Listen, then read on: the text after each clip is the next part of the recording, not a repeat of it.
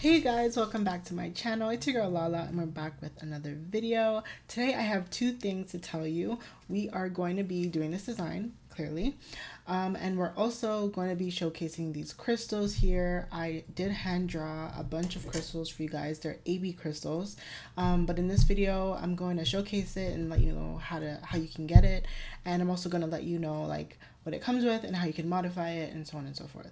But yeah, so this photo here, this reference photo, I got it from Pinterest, and it's, excuse me, this outfit is banging. I love it. It was so cute. So I was like, no, I have to do nails for this outfit.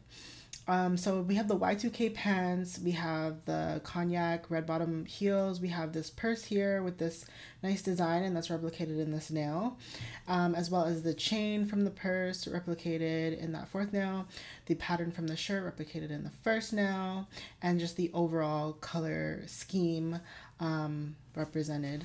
And yeah, so today I'm going to show you how I created everything, and I'm going to use stiletto today because I feel like that's a similar enough shape to almond. All right, so I'm going to open up my layers panel. Let's get started for real. I'm going to delete this quickly, but let's click on the layer that has the templates, which is the first one, and we're going to set it to reference. This allows you to use the templates as templates. We're going to add a new layer, and this is the layer that we fill our nails on. We never, ever fill on the templates themselves. And I notice I've been getting messages, people asking me like why their French tips are going over the nail templates and they're not staying in. And every time I ask them if you can show me your panel, if you can show me your layers, I notice that they're actually filling in the templates themselves. So it's best practice to fill on a layer separate from the templates. We just set the templates to reference, and then we add a new layer and we fill on that new layer because that's just the way you use it. But yeah, and that way you can keep on using your nail templates over and over again without having to go into your files and all that, you know? So well, I just copied all the colors from the previous nail design and put them into the next nail design, and we're going to move on to the next step.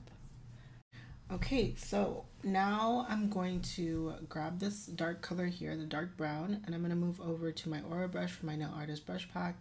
I'm going to set the color, I'm going to set the size down a little bit, and then I'm going to create my brown ombre, my dark brown ombre.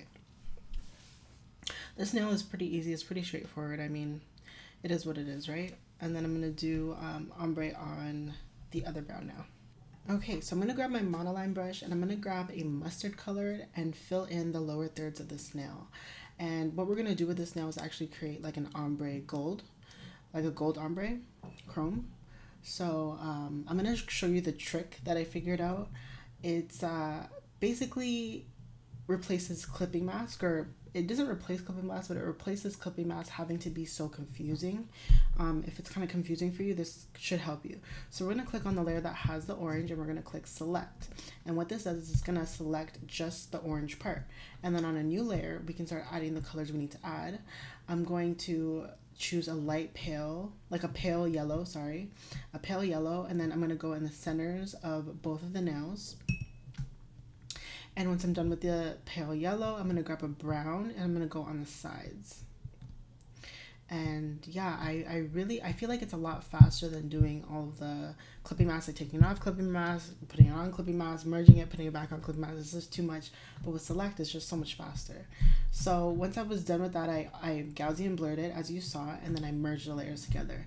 And then to ombre it, I'm just clicking motion blur and I'm vertically dragging upward to create that ombre. So now it's time to represent the top of that outfit, and we're going to be focusing on the green nails. I just sped it up because I'm literally just grabbing my Aura brush and I'm grabbing colors that are like a reddish brown, a brown, and a dark green, and I'm just like blobbing that all over the nail.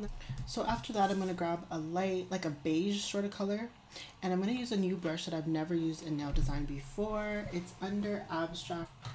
Oh, it's called Hexavector. So now I'm gonna just lightly use light pressure, and I'm gonna go across the nails to kind of like make a marbly sort of veining sort of look on the nails. and it gives a really cool effect. So definitely drag that brush into your nail artist set because it's useful. All right, and moving on to the last nail here for design, we're gonna use sorry, the brick red nail. We're gonna grab a slightly darker color than the base, and I'm gonna use a monoline brush to draw two vertical lines, like so. So we kind of have like three different columns, and then I'm just gonna speed this part up because I'm basically just drawing a shape, and I'm just drawing like a series of triangles and lines that connect. So once I have my shape done, I'm going to go into my layers. I'm going to duplicate it. I'm going to set, I'm going to Gaussian blur the lower layer just a little bit, maybe like 5% or. And then I'm going to add a lighter color on a new layer, and I'm going to actually set the layer to in between those two colors. So, and I'm going to use my aura brush, and I'm going to add highlights, like soft highlights on all of the left sides of the triangle. And I'm just going to speed this part up because I'm just adding highlight to the left sides of all the triangles with a soft brush, and my aura brush, and with a slightly lighter color.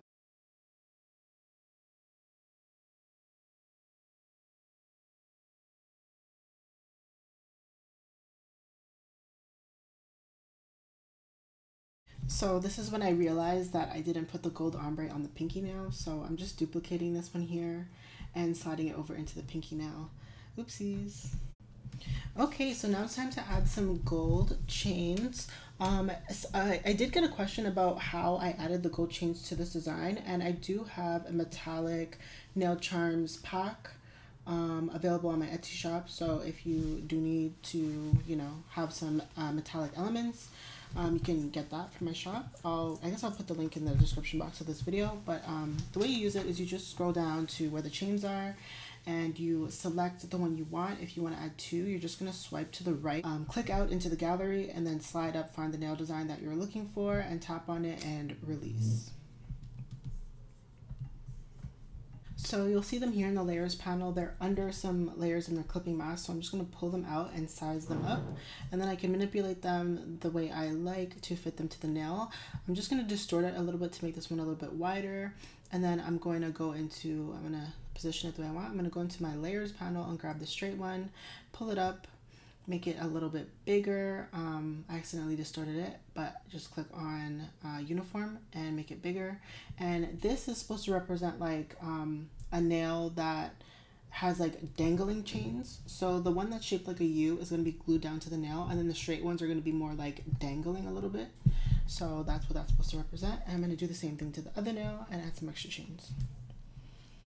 Without further ado, this is the new pack that I've been talking about the entire time. This is prismatic, and it's all pre-cropped, separated, high-resolution images of AB crystals for you to use in your nail designs. So the shape that it comes with is lozenge, so that's like the diamond shape. It comes in pear, and it comes in marquee, and then I added some extra round and cool tone colors as like a bonus. But yeah, there will be a link in the description box for you to download the pack. And for everyone who has already signed up to my newsletter or given me their email, you guys should have gotten an email today of Prismatic. And if you didn't see it in your inbox, you should check your junk mail. And if it's not there either, so sorry about that, but you can just join the newsletter again today to have access to future freebies. But just to share a little bit more about Prismatic, so it comes in the form of individual PNGs. It comes in the form of a Procreate file and a GoodNotes file, and you can use the crystals with a shadow attached to it already, or you can use them without a shadow, and you can add your own shadow if you want, or if you don't want a shadow, you don't have to have that, but it comes in both, so with or without shadows. They're high resolution images, and they're pre-cropped on GoodNotes, and in Procreate they're layered out, so all the layers are individual. But But yeah, so the bigger the crystal, the higher the resolution. So I suggest using the biggest crystal and just sizing it down. That works the best. And what else do I have to say? I think that's pretty much it. I did hand draw them myself, and it is the beginning of something that's, there's a lot more to come, okay? This is just like something for you to just try out and see how you like it. But I have something bigger in store for you guys. So I'm really excited about that, and I'm really happy with the way they turned out. I think they look really nice. They look pretty, like, they look pretty legit, and they look really good in nail designs. Anyhow, I did use the one that had no shadow, so I'm just adding a shadow now by duplicating it, putting the layer on alpha lock, the lower layer, and filling the layer to black, and then Gaussian blur like maybe 3%, and turn the opacity down to like 50%. Okay, so now it's time to show you guys how to customize the crystals if you want to. Like, let's say if you want a different color. We're gonna add a new layer on top of the crystals, and I'm gonna clipping mask it to them. I'm gonna choose a color, well, I'm gonna try to match the design I had under, so I'm gonna choose like a mustardy yellow, yellowy orange sort of color, and I'm going to grab my aura brush and color over the crystals in that new layer, not on the crystals themselves, but in the new layer that's clipping mask to it. And then I'm gonna set my blend mode. I'm actually gonna play around with the blend mode to see which blend mode would make it look like a colored version of an AB crystal. So I just played around with that, and for this particular color and this particular design, it looked like the near burn looked pretty good with the opacity turned down to 50%.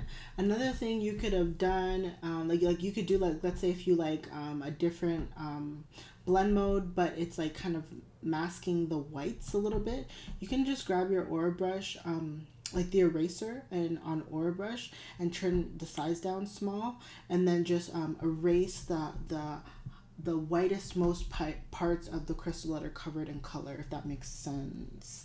You'll see it in the video.